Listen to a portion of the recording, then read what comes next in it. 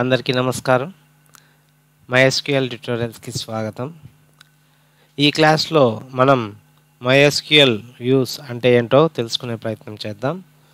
Views అంటే ఏంటి, అది జనరల్గా ఎందుకు యూజ్ చేస్తారు అని అంటే, వ్యూ అనేది ఒక వర్చువల్ టేబుల్ అండి. అంటే నిజానికి మనము DDL కమాండ్స్ అయినటువంటి క్రియేట్ కమాండ్ యూజ్ చేసి మనం ఒక టేబుల్ స్ట్రక్చర్ని డిఫైన్ చేస్తాం కదా. జనరల్గా అయితే టేబుల్ని ఒక జనరల్గా నార్మల్గా ఒక టేబుల్ని ఎలా క్రియేట్ చేస్తాము, ఒక DDL కమాండ్ అయినా క్రియేట్ అనే ఒక కమాండ్ యూజ్ చేసి దాన్ని కాలం నేమ్ స్పెసిఫై చేసి ఈచ్ అండ్ ఎవ్రీ కాలము ఏమేమి డేటా టైపు అని స్పెసిఫై చేసి దాంతో ఒక్కొక్క క్యారెక్టర్లో డేటా టైప్ని స్పెసిఫై చేయడంతో పాటు డేటా లెంత్ను కూడా మనం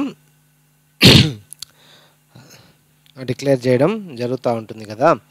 మరి వ్యూ అంటే ఏంటంటే అది ఒక వర్చువల్ టేబుల్. ఓకే, ఒక వర్చువల్ టేబుల్. అది ఎలా క్రియేట్ చేయాలంటే, జనరల్గా మనము ఎందుకు క్రియేట్ చేస్తామంటే దాన్ని జనరల్గా మనం క్వెరీస్ రాస్తూ ఉంటాం. సో మనకి ఏదైతే రిక్వైర్మెంట్ ఉంటుందో ఆ క్వెరీస్ అనేది రాస్తూ ఉంటాం. ఆ క్వెరీస్ రాసినప్పుడు రిజల్ట్ అనేది మనకు కనిపిస్తూ ఉంటుంది. ఓకే, ఆ రిజల్ట్ ఇలా వచ్చింది, సరే ఓకే. ఇంకో క్వెరీ రాస్తే ఏం రిజల్ట్ వస్తుంది, ఓకే. ఆ రిజల్ట్ని మనము ఒక దగ్గర స్టోర్ చేసుకోవాలనేసి అనుకున్నాం. ఓకే, ఆ రిజల్ట్ ఒక టేబుల్ వస్తుంది, మళ్ళీ ఒక క్వెరీ రాస్తే ఒక టేబుల్ వస్తుంది. అంటే tabular ఫార్మేట్లో rows and columns display అవుతాయి కదా మనం రాసిన క్వెరీకి. ఆ డిస్ప్లే అయిన రిజల్ట్ ఏదైతే ఉందో రికార్డ్ సెట్ మనము ఒక దగ్గర రెఫరెన్స్కి పెట్టుకోవాలనుకున్నాం. ఓకే, ఒక టేబుల్ లాగా స్టోర్ చేసుకోవాలనుకున్నాం. దాన్ని వచ్చిన ఆ రిజల్ట్నే ఒక టేబుల్ ఫార్మేట్లో స్టోర్ చేసుకోవాలనుకున్నాం.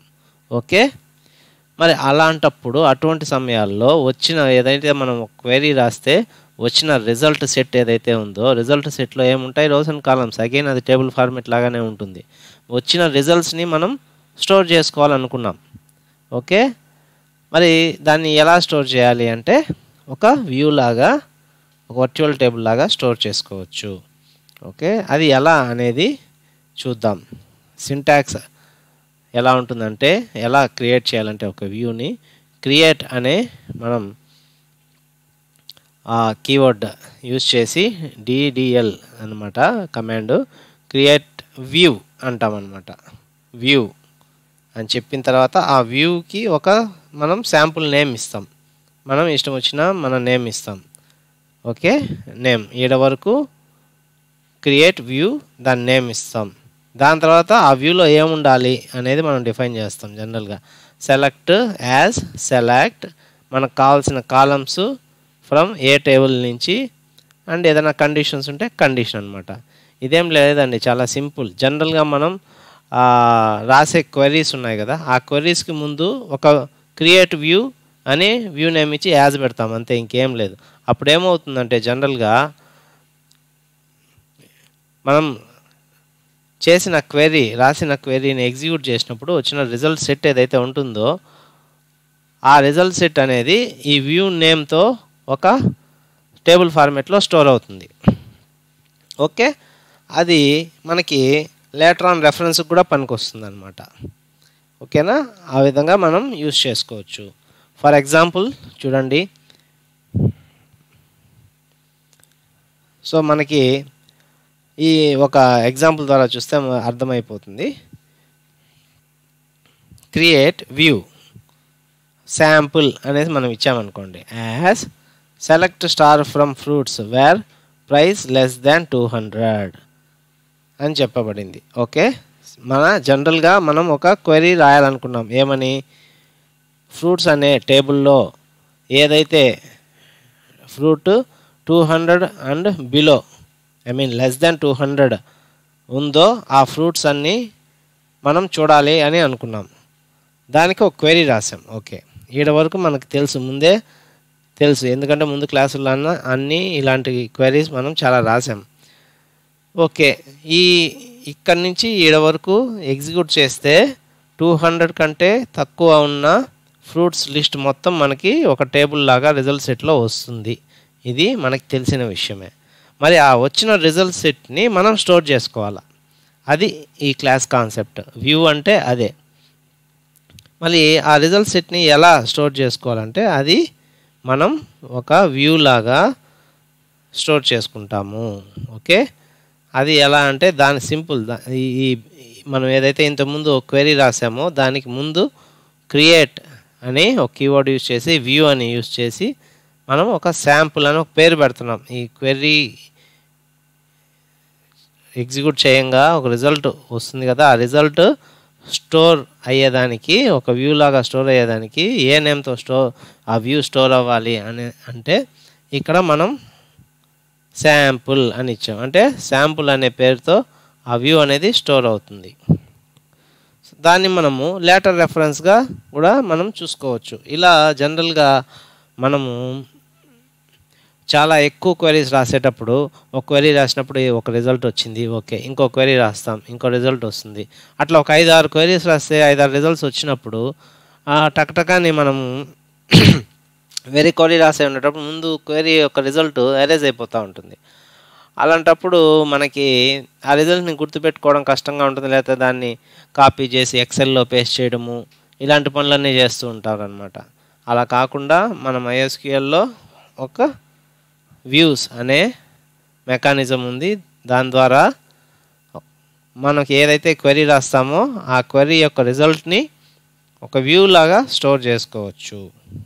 అదేవిధంగా క్రియేట్ చేయబడిన వ్యూని <200 ప్రైస్ చూసాం.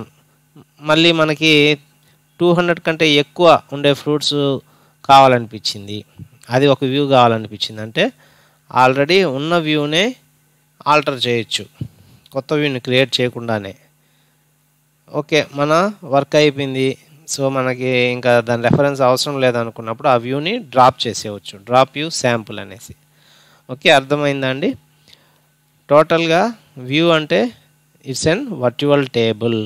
మనం ఒక క్వైరీ రాయంగా వచ్చిన రిజల్ట్ సెట్ని మనం స్టోర్ చేసుకునేదానికి అది మనకి ఉపయోగపడుతుంది.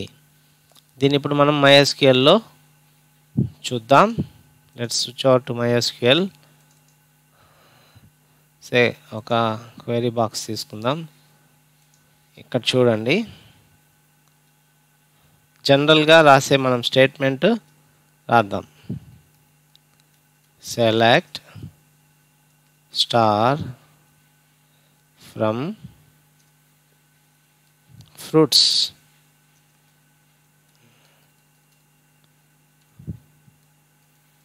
వేర్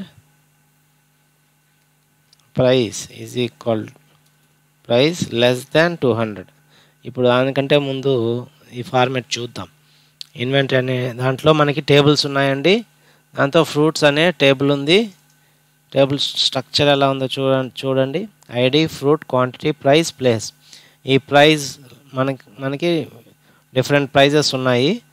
మనం ఏం క్వెరీ రాసాం, 200 కంటే తక్కువ ఉన్న ఫ్రూట్స్ని మాత్రమే డిస్ప్లే చెయ్యి, ఉన్న రికార్డ్స్ని అన్నీ.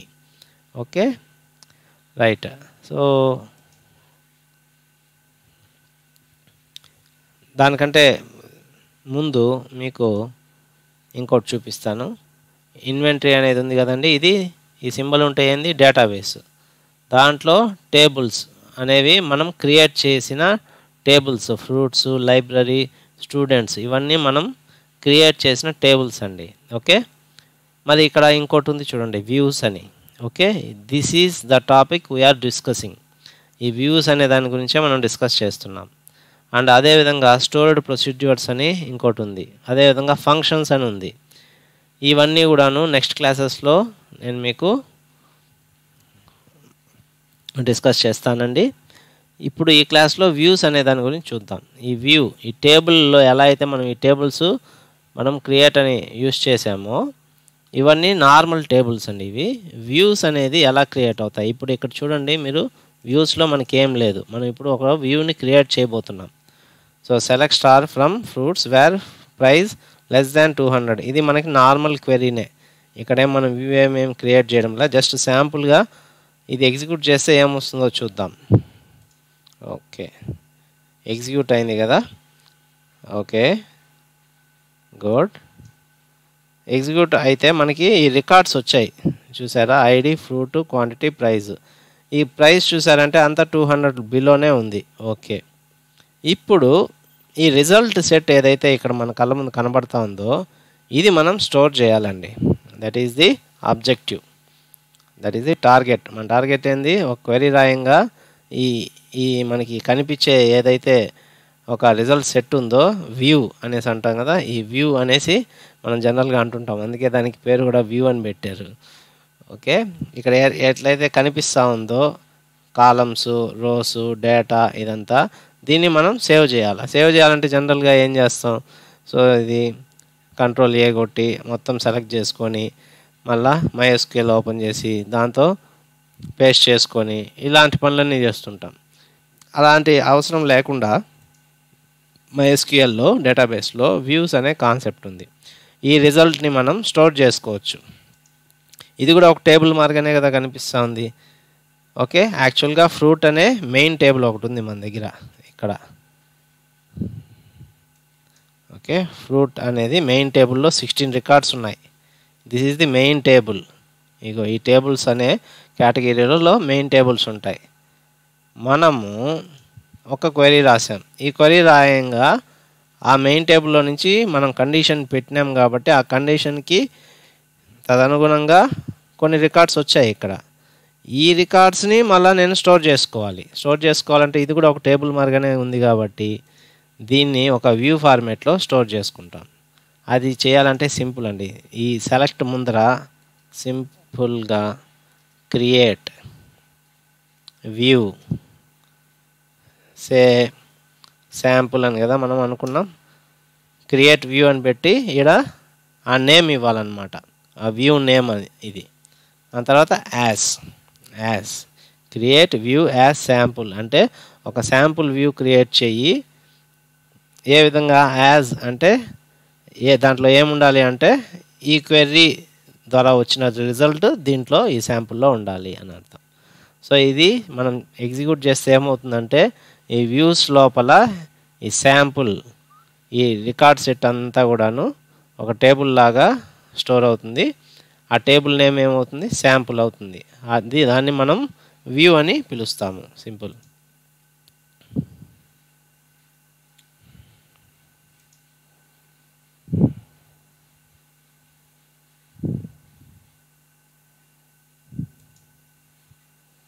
ఓకే, చూడండి ఎగ్జిక్యూట్ అయ్యింది. ఇప్పుడు మనము ఇక్కడ రిఫ్రెష్ చేద్దాం. రిఫ్రెష్ చేస్తే చూడండి వ్యూలో ఇంతకుముందు లేదు, ఇప్పుడు శాంపుల్ అనే ఒక వ్యూ క్రియేట్ అయింది. చూడండి ఈ వ్యూలో ఉన్న శాంపుల్కి ఫ్రూట్కి ఇమేజ్ ఎలా ఉందో. ఇది వచ్చి దీన్ని కొద్దిగా మీరు కాన్సన్ట్రేటెడ్గా చూసారంటే ఇక్కడ చిన్ని లైన్స్ ఉన్నాయి, అంటే ఇది ఒక టేబుల్. ఈ శాంపుల్ చూడండి, దీనికి 2 చిన్ని బాక్స్లు ఉన్నాయి, ఇది వ్యూ అనమాట. అట్లా డిస్టింగ్విష్ చేయాలి. మరి స్ట్రక్చర్ చూస్తే columns ID, fruit, quantity, price, place అని ఉంది. మనం ఇక్కడ స్టార్ పెట్టాం కాబట్టి అన్నీ వచ్చినాయి దీంట్లోకి. స్టార్ కాకుండా మనం ఏ సెలెక్ట్ చేసుకుంటే అవే వచ్చి ఉంటాయి దీంట్లో శాంపుల్లో. ఓకే, సో వ్యూలో మరి శాంపుల్లో ఏం డేటా ఉంది చూద్దాం. ఓకే, చూడండి ఇది మనకి స్టోర్ అయిందా లేదా, చూడండి స్టోర్ అయింది.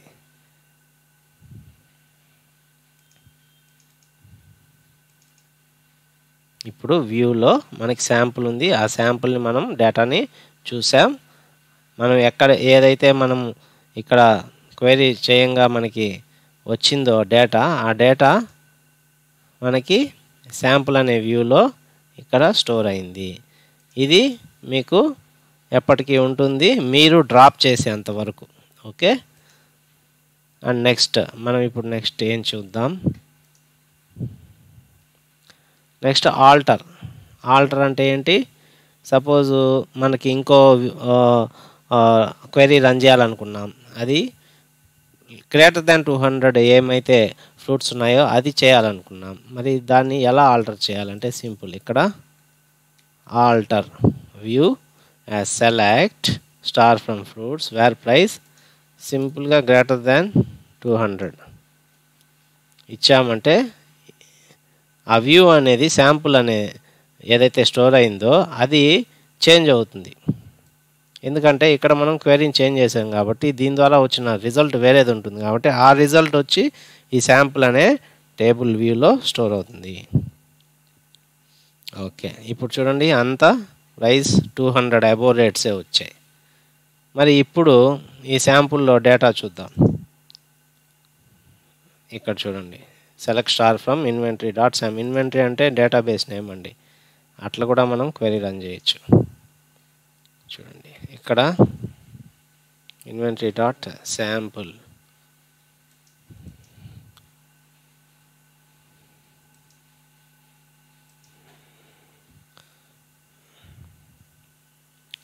here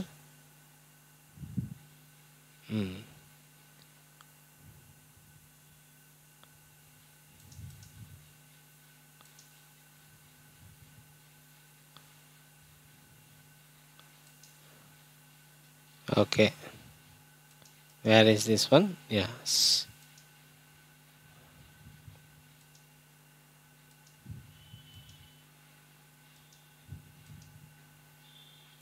where is the query? Yes, okay, select star from as sample, alter view sample చేసాము, ఎగ్జిక్యూట్ చేసాం. ఓకే, ఇంతకుముందు ఆల్టర్ చేసినప్పుడు ఆల్టర్ అయిందా అండి? ఇది 0 rows ఎఫెక్ట్ అయింది. ఓకే, ఇప్పుడు ఇది మనకి అప్డేట్ అయిందండి. చూడండి ఇప్పుడు ప్రైస్ అంతా 200 పైన వచ్చింది. ఆ విధంగా మనం క్వెరీ అనేది చేయొచ్చు. మరి ఈ వ్యూ ఏదైతే కనిపిస్తుందో వ్యూ శాంపుల్ అని, ఇది ఇంకా మనకు అవసరం లేదు. ఏంటి ఇది మనకి ఇంకా అవసరం లేదు. అప్పుడు దీన్ని ఎలా డ్రాప్ చేయాలి అంటే సింపుల్గా డ్రాప్ వ్యూ అని ఇచ్చి దీని పేరు శాంపుల్ అని ఇచ్చామంటే ఎగ్జిక్యూట్ చేసామంటే అది ఇంకా కనపడదు. చూడండి వ్యూలో అనేది ఇంకా లేదు. So it is a temporary virtual table. మనం వ్యూ చేసుకునేదానికి అంటే మనం చూసుకునేదానికి రిజల్ట్ సెట్ ఈ విధంగా వచ్చింది పలానా క్వెరీ యూజ్ చేయడం వల్ల అని ఒక రెఫరెన్స్ చేసుకునేదానికి అది మనకు క్రియేట్ అవుతాయి. మళ్ళీ దాన్ని మనం కావాలంటే డిలీట్ చేసేవచ్చు, ఇబ్బంది లేదు. కానీ డిలీట్ చేసేంతవరకు మాత్రం అది అలానే వ్యూలో స్టోర్ అయ్యే ఉంటుంది. ఓకే అండి, this is the view concept of MySQL. Next క్లాసెస్లో మనం ఫంక్షన్స్ అంటే ఏంటి, స్టోర్డ్ ప్రొసీడ్యూర్స్ అంటే ఏంటి అనేది డిస్కస్ చేద్దాం. అంతవరకు సెలవు. Thank you for listening. నమస్తే.